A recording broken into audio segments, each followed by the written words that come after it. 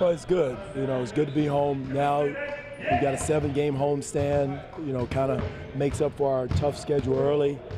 For a long time there, we played more road games than any team in the league. So now we have to come back and take care of home. Home is not going to take care of us.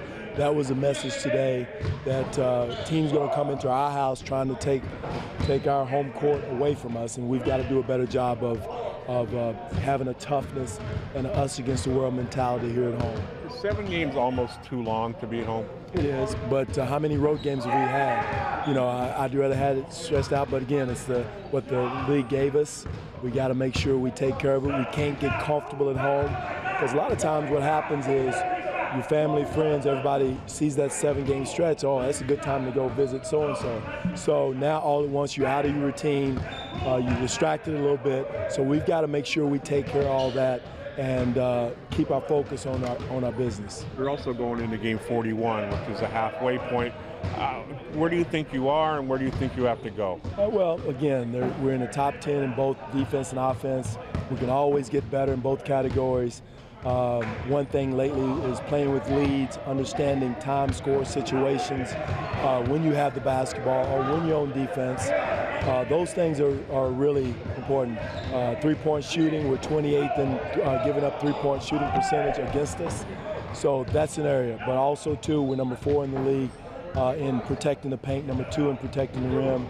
So we're doing some good things, but there's always areas as a team, defense and offense, you can get better at. Consistency would be the one thing to look for over the last 40? Well, it would be. Again, playing with the lead. You play well, then all at once you play like you've never seen each other the next 4 or 5 possessions. So it goes to the word consistency. You can always work to be consistent in everything we do.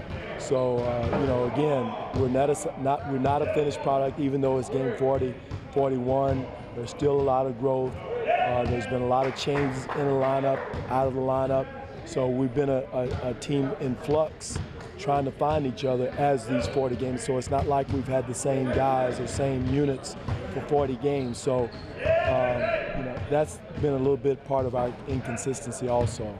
Well, the last couple of years, you had hoped to get both DeMar and Kyle in the All-Star game, especially last year with DeMar's injury. You sort of understood that might not be the most realistic thing. This year, with both of them playing so well, with you guys playing well, how would you assess the chances of both of them getting in? Both of them, Josh, are all-star players. They deserve to be in the all-star game. Now, the politics of it, the voting and all that stuff, who can control that? You can work as hard as you can to get the votes, but at the end of the day, that is what it is.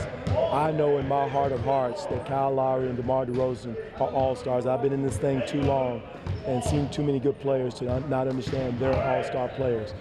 Again, some of it's going to determine on how we end up going into the all-star voting or all-star break or whatever it is as a team, wins and losses. But, we got to let the chips fall where they may. But whatever happens, after the all-star break, we got to come out as a unit and either prove them right or prove them wrong, one way or the other. And that's the way you can help this organization, help your teammates.